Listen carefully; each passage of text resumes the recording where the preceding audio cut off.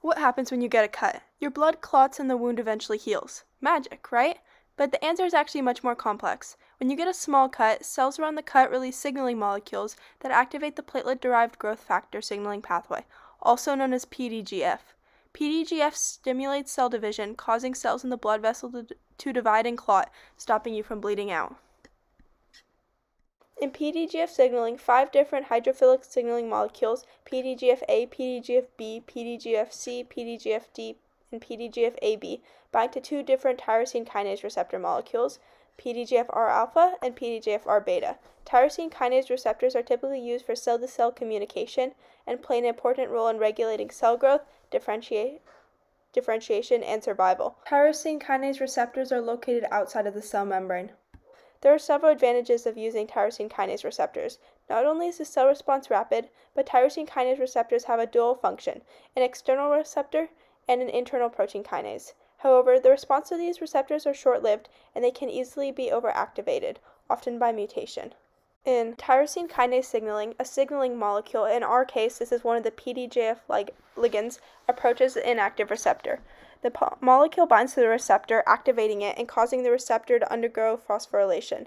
In this process, ATP is converted to ADP, and the remaining phosphate groups bind to the receptor. The highly electronegative charge on the phosphate groups attracts cytoplasmic signaling proteins, which bind to the receptor protein and start the signaling cascade. PDGFs are made of disulfide-linked polypeptide chains. The synthesis of PDGFs is increased in response to thrombin, which is an enzyme in blood plasma that causes the clotting of blood. It can be released by platelets, endothelial cells, which form the inner lining of a blood vessel, and activated macrophages, which are mobile white blood cells at sites of infection in other cells. As dimeric molecules, the signaling molecules bind to receptors simultaneously and thus induce receptor dimerization, which is the chemical union of 2 identical molecules when they bind to the receptor. The receptors are activated, leading to autophosphorylation on tyrosine residues in the intracellular parts of the receptors. Autophosphorylation serves 2 functions: 1, to activate the intracellular parts of the receptors, and 2, to provide docking sites for downstream SH2 domain-containing signal transduction molecules. The enzymatic activities of the SH2 signaling molecules are activated by binding to the receptors, phosphorylation of the receptors, or they are already active. The receptors have 5 domains in their extracellular part: a single transmembrane domain, and the intracellular part consists of a juxtamembrane domain, tyrosine kinase domain, and a carboxyl terminal tail. After binding, the ligand-receptor complexes are stabilized by interactions between them. Removing part of the carboxyl terminal tail of the beta receptor causes receptor activation. Folds over the kinase domain keeps the kinase inactive, and changing the shape relieves this inhibition. To initiate signaling, the tyrosine phosphates are inactivated by oxidation of cysteine residue in the active site of the phosphates.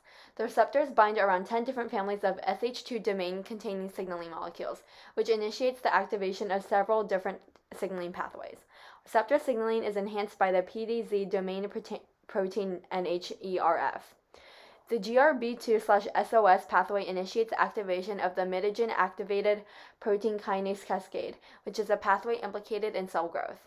The PLC-Y pathway creates products, which include the inositol 1,4,5-triphosphate and disylglycerol, which mobilizes intracellular CA2+ and activates members of the PKC family. PI3 kinase pathway has a number of downstream effector molecules and mediates actin reorganization, chemotaxis, cell growth, and anti-apoptosis, which is something that prevents cell death. PDGF receptors are expressed by cell types involved in wound healing, such as fibroblasts, smooth muscle cells, neutrophils, and macrophages.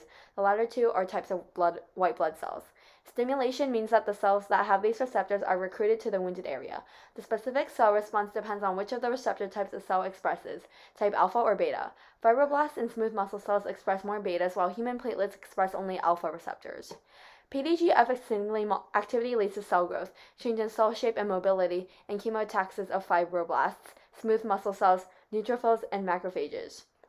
Chemotaxis is a movement of cells in a direction corresponding to a gradient of increasing or decreasing concentration.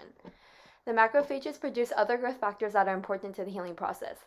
PDGF signaling also stimulates production of matrix molecules such as fibronectin, which promotes the spreading of platelets at the site of injury, and the migration of neutrophils, monocytes, fibroblasts, collagen, proteoglycans, hyaluronic acid, and endothelial cells into the wound region. Overall, it speeds up the rate of healing. Signaling continues until the pH decreases enough for endosomes to fuse with lysosomes, causing dissociation of PDGFs from the receptors. Besides ending the signaling pathway, the pathway can be controlled or modulated. CAMP-dependent protein kinase inhibits several of the pathways through phosphorylation of some of the components. Stimulation of fibroblasts or mesothelial cells leads to a decrease in the expression of the alpha receptor, and protein kinase C is involved in this negative regulation. When tyrosine kinase receptor proteins are created in the cell, a small mutation can occur. This could be as simple as a switched base in an amino acid sequence and causes the tyrosine kinase receptor protein to be permanently on. PDGF is responsible for cell proliferation, so when a mutation occurs, the overactive signaling leads to the continued creation of diseased cells. This can lead to the development of many diseases, the most notable being cancer. In chronic monomolectic leukemia, the PDGFR beta receptor has a mutation that causes it to fuse with a TEL gene, leading to the overactivation of PDGFR beta. To treat this, several different types of antagonists can be used. One of these is imatinib, an extragenous antagonist that blocks the actions of abnormal kinase receptor proteins. When a patient with chronic monomolectic leukemia is treated with imatinib, it enters the body and binds to any mutated tyrosine kinase receptor proteins.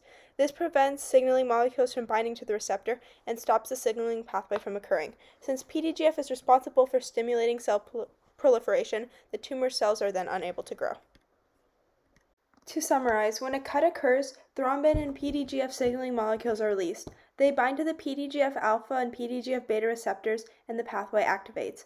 Autophosphorylation then occurs, where ATP is converted to ADP, and the phosphate groups bind to the receptors. Oxidation then occurs, where the receptors lose electrons, which initiate the signaling pathway. There are 10 different PDGF signaling pathways, which lead to cell growth and repair. When the cell's pH decreases to a certain level, the receptor releases the signaling molecule, terminating the pathway.